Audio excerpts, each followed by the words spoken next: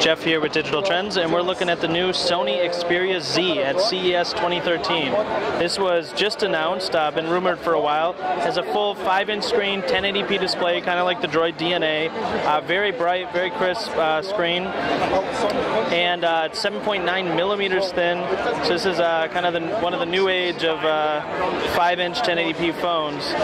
Very thin, extremely light too. A little plasticky. They say that the back is glass, kind of like the Nexus 4. Has a little bit of a shimmer to it, a little sparkle. It comes in a few colors, purple, white, I think black as well. This runs on a Snapdragon S4. Pretty typical specs, you know, gig of RAM, all that.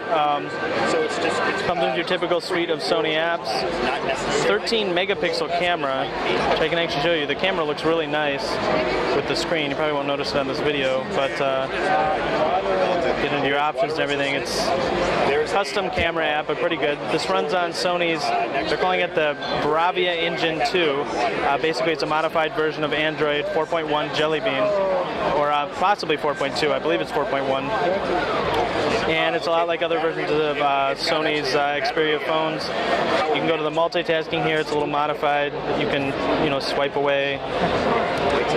Or maybe you can't. Yeah, swipe away what you want. You can go to old apps. Typical Android function there. Has on-screen navigation buttons, no hardware buttons here. Odd placement for the power button here on the side. Volumes below that, also a little weird. If you want to get to your headphone jack, it's actually under this protective little cover here. So you have to kind of pull it up. It's a little hard to do on the video here with one hand. But there's your headphone jack. A little odd, especially for people who like music. You're going to find that. No spot that I see. Oh, it does have a micro SD slot on the side there.